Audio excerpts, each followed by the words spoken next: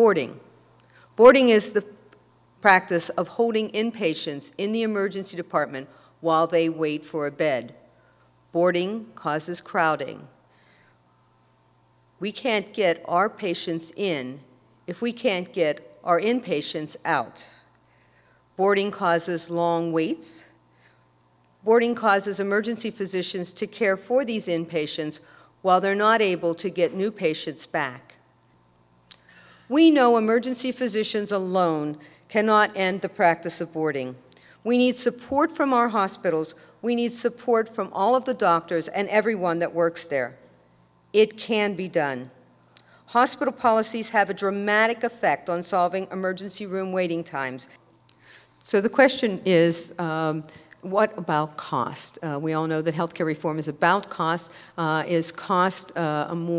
Is the cost improved by moving patients out of the emergency department faster?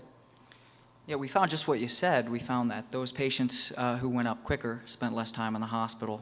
And while I don't have a dollar figure of how much cost savings that was, it was not insignificant.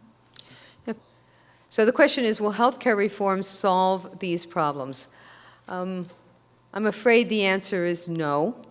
I've already addressed the fact that the unnecessary visits are not going to make if we got rid of all of them, we could not end this problem. ED overcrowding is a nationwide problem. It affects patient safety. It affects their satisfaction and flow throughout the hospital. Well, again, there was the study that showed that at least 200 physicians of our members have said that they knew someone that had died primarily because they had been boarded. And the Australian study showed that there was an increase in death if you're boarded. A study that I did a few years ago showed that if you are boarded in the emergency department and you're an elderly patient, your chance of going to a nursing home is far greater, almost 4 times as great if you're in the emergency department boarded. Boarding is considered by most emergency physicians to be the #1 patient safety problem in the emergency department. ED boarding and ED overcrowding, it's a hospital-wide problem. It's not a problem that's isolated to our emergency departments anywhere in the country. The real question is, how can you convince hospital administration of this to really get involved and to really make the changes that we need to see to take good care of our patients, to make sure that they get the quality of care that they deserve in our EDs and in our hospitals? I think there's a misconception out there that the patients who are coming to emergency departments aren't sick and have minor complaints, and the exact opposite is true. The majority of patients who are presenting to our emergency departments across the country, by and large, have emergent and urgent conditions in the vast majority. And of the patients who are leaving, there was some study that showed nearly 50% of them come back and are admitted within 2 days of leaving, whether it's to the same facility or another. The emergency departments work very hard to make sure that the emergency department is as safe as possible. But it simply is not possible for the patients to be as comfortable or receive the same care in the emergency department that they would in the floors.